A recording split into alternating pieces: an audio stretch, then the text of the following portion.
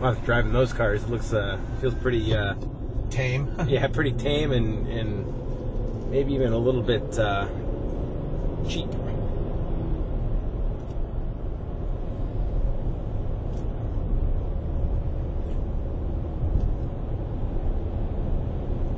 Actually, the materials finish on this 07 Mariner actually looks more attractive and looks higher quality than the materials on the dashboard of the 08 Escape that I drove recently.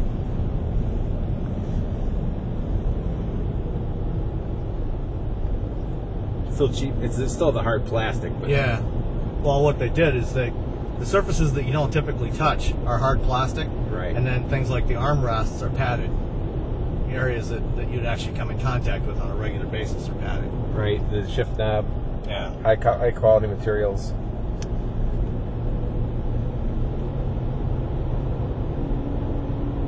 But the competition puts it where you don't typically touch, right? I mean, it's in both spots.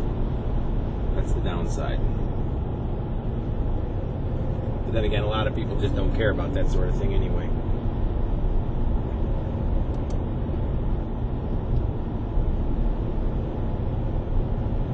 The ride in this one, the first generation Mariner, was just a little bit bouncy.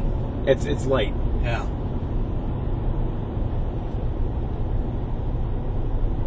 I mean, a little bit underdamped.